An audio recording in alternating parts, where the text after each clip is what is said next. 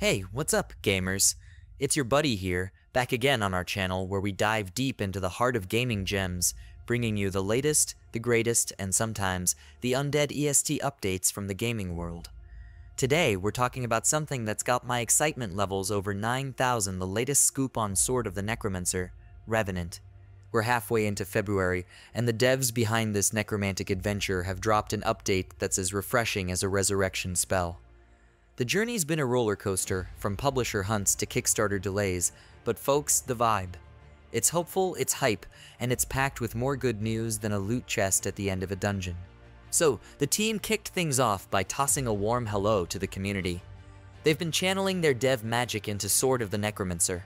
Resurrection, yeah, a remake of the odd game that's like opening a treasure chest to find it's full of extra gold.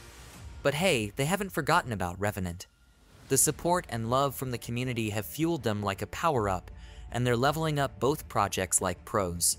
Talking about Resurrection, they've lit up a Steam store page beacon for it. Wishlisting is like sending them a high five, so don't hold back. They're juggling both Revenant and Resurrection using the same epic engine and monster models. And dungeons? They're not just dungeons anymore. They're zones, each with its own boss and style. Think of it as the ultimate dungeon crawler remix. But here's where it gets even cooler monster progression. Imagine your summoned beasties leveling up, learning new tricks, and becoming the ultimate battle companions. It's not just about swinging your sword, it's about leading an army of the undead that evolves with you. Talk about squad goals. And the community vibe?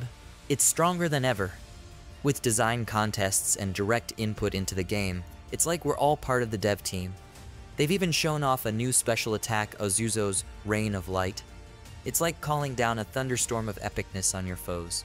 As someone who's backed this project from the start, I won't lie, there's been a worry or two, especially about finding a publisher.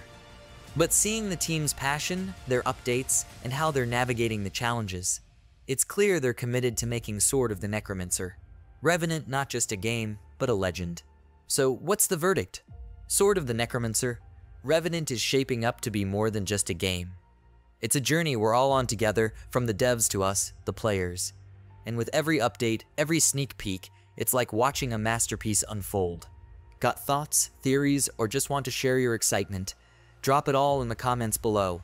And if you love diving into the depths of gaming with me, smash that like button, hit subscribe, and ring that bell to join our Adventurers Guild.